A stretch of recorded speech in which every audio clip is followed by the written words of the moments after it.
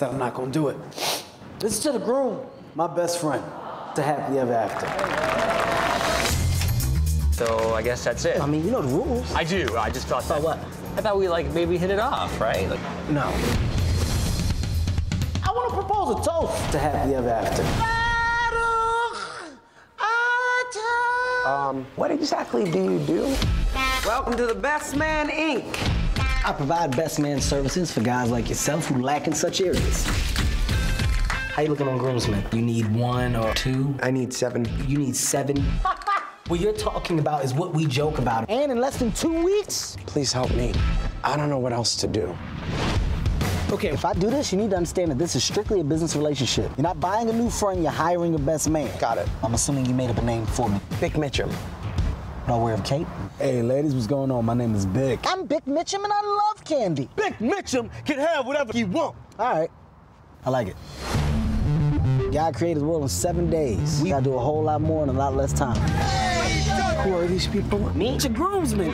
These guys cannot be my groomsmen. It looks like the entire cast of Goonies grew up and became rapists.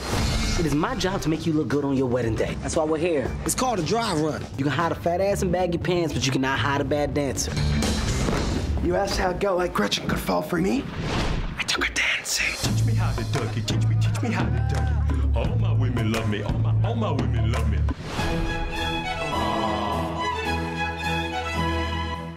They are all so talented, those gays.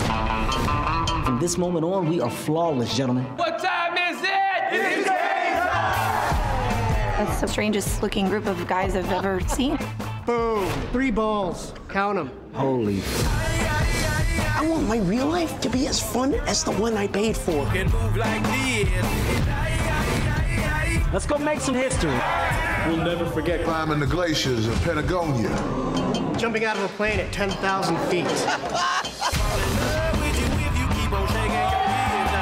What are you feeding him? What are you talking about? I'm onto you. He wasn't like that until you showed up. That's the Doug that I know. Don't you think it's a bit strange that your best man's name is Vic Mitchum? I gotta be honest with you guys. Oh,